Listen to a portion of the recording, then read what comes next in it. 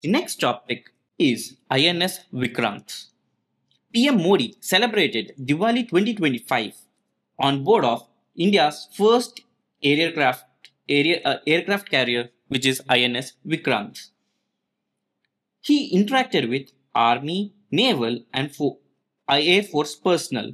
He acknowledged the Operation Sindoor, a tri-service surgical strike showcasing its coordination. He also said INS Vikrant is a floating symbol of Atmanirbhar Bharat and India's rising maritime power. He emphasized India's defense self-reliance and growing defense exports. India now exports to around 75 plus countries, and BrahMos, Akash and Tejas are in demand. About INS Vikrant. It is first indigenously built aircraft carrier in India. It represents self-reliance, naval modernization and India's maritime aspirations. It has been built by Cochin Shipyard Limited and designed by Indian Navy's Warship Design Bureau.